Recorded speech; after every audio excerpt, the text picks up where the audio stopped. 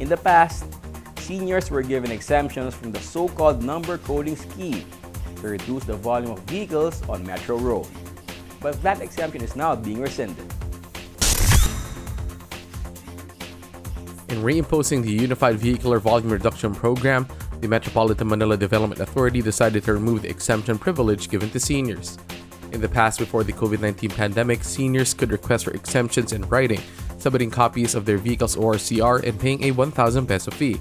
The MMDA said the window hours from 10 a.m. to 5 p.m., during which all vehicles can be on the road every day of the work week, should be enough for everyone, including seniors. As it is now, depending on the end numbers of their license plates or conduction stickers, for those not yet issued their license plates, vehicles are not allowed on the identified thoroughfares in the metro from 7 to 10 a.m. and from 5 p.m. to 8 p.m.